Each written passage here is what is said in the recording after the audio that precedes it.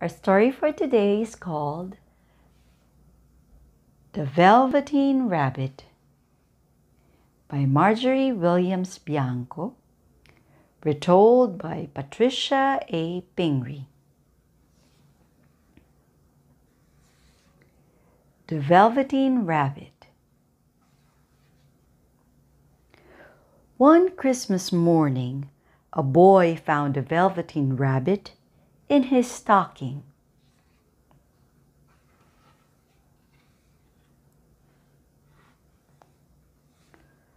The boy liked to sleep with the rabbit. One night, the boy stretched out his arms and declared that the rabbit was real. The little boy was happy.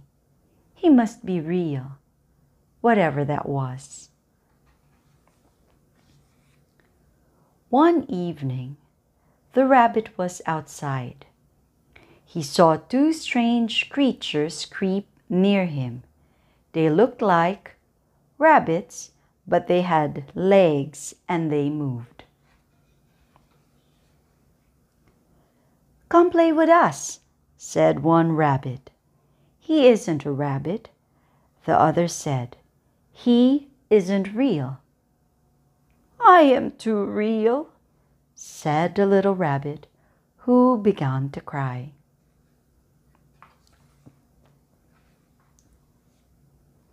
The little rabbit grew old and shabby, but the little boy still loved him very much.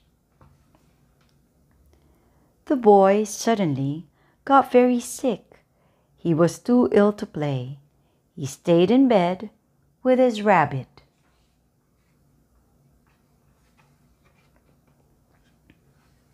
When the boy got better, he could sit up in bed. One day, he could go outside.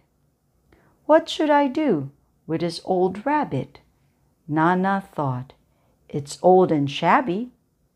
I will get him a new toy."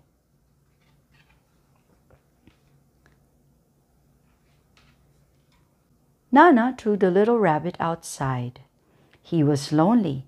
He thought of the boy, and a tear trickled down his cheek.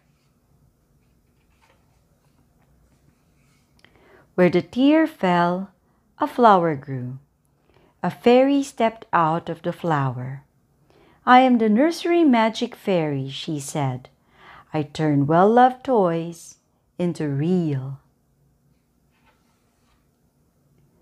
"Wasn't I real before?" asked the rabbit.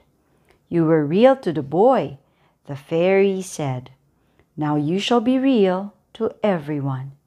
She picked up the little rabbit and flew to the woods.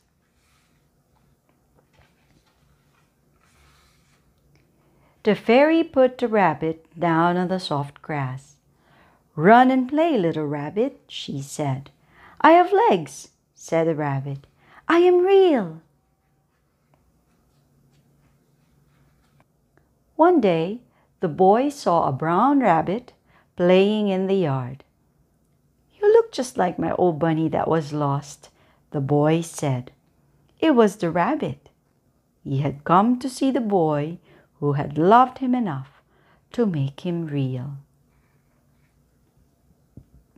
The end. I hope you like our story for tonight. The Velveteen Rabbit. Goodbye.